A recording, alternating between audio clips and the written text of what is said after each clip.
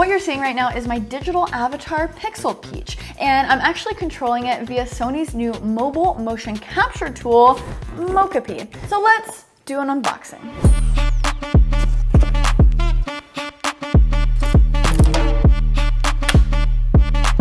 All you need is a smartphone, no PC required. Simply download the app, pair up the sensors, place them on your arms, legs, hip, and head, and now you're ready to roll. You kick off with 2 default avatars, but you can import your own via a VRM file. Build it from scratch in Unity or use an app like Vroid Studio to build the avatar and Vroid Hub to upload the avatar's profile. That's what we used, and you can connect it to the Mocopi app.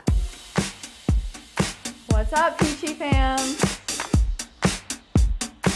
Oh no, I'm breaking the fourth wall! It's Pixel Peach and Sarah Peach! I mean, this is so cool. It is tracking my arms, my legs. There's no need for a studio or a heavy-duty PC. Mocopi also helps studios create low-cost previs. This enables filmmakers to rehearse their scenes to perfection before the cameras start rolling. Are you a creator that hangs out in VR all the time? Well, this actually syncs with Meta's Quest and Quest 2 headsets for VR chat. So, Mocopi. They are online on Sony's website for $4.49, and the app is 100% free to use. So let me know what you guys think.